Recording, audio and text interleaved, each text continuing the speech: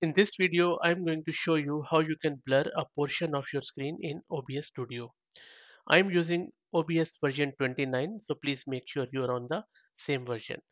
If you don't know, then go to Help and in the About section, and it should tell you what OBS version you have.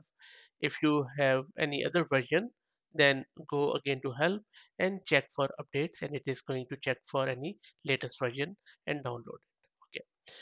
Now, I'll be using a plugin for this demo to show you how to blur it because this functionality is not natively available in OBS.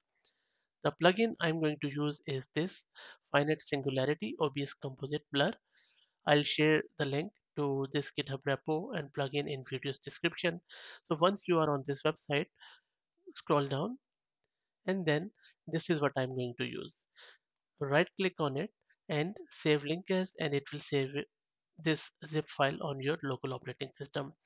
Right click on it and then unzip all, and then simply double click and next.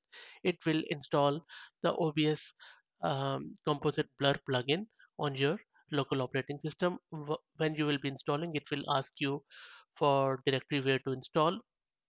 Simply select where your OBS Studio is already installed, which is normally C program files OBS Studio, and then within that there should be a plugin directory. Go into that, and then there will be a 64-bit directory. Install it in that 64-bit directory, because most of the laptops or operating systems are 64-bit these days. Similar instructions for other operating systems like Ubuntu or Mac OS. All you need to do is to unzip this plugin in that directory where OBS Studio is installed. Once that's done, if your OBS Studio was running while you were downloading it, stop it and restart it. But the best practice is to not to run while you're installing this plugin.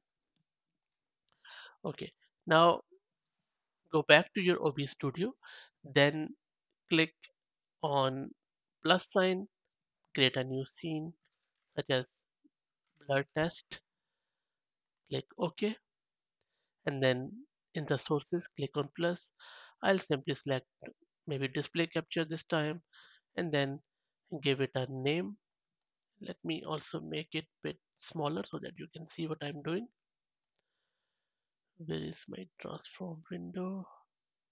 Give me a sec. I'll just change my preview window so that you could see what I'm doing.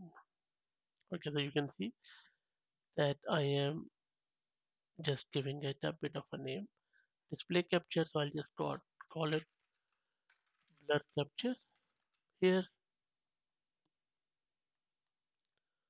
and just click OK. This is the screen I'm going to capture. Now again click here and then click on copy from the menu which has appeared, and then again click in the same section, sources section, paste reference, then click on plus, click on group, give it any name. I'm going to call it blur group, click OK. Now again select the newly created blur capture reference, drag it and drop it on the group. Now right click on the group again and then click on fill this, click on plus, and you will see that this composite blur is a plugin we just installed. Click here and then just give it any name, and this is asking me to change anything. I'm going to go with the default. Click on close. Now grab it from the bottom right, and then you